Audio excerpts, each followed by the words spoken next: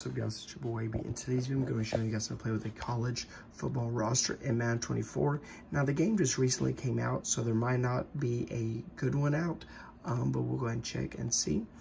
And again, if you're watching this in the future, there's probably a good college one out. So what I recommend doing is when you go to Creation Center and downloading files like I just did, you want to look at the top and choose the one college roster that has the most downloads. That's one that's most likely to be like the best quality one.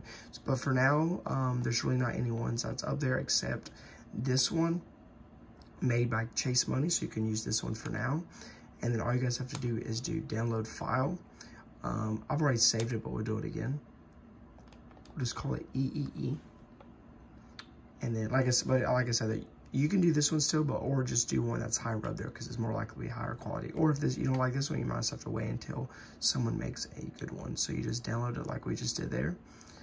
And then you want to press the circle button and then load and delete files.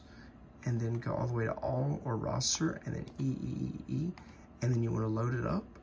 And then once it's loaded successfully, and then it's already set up. Then all you guys have to do is go to the play now mode, and the teams will be loaded in on quick play. So yeah, I hope you guys enjoy this video, and I'm out. Peace.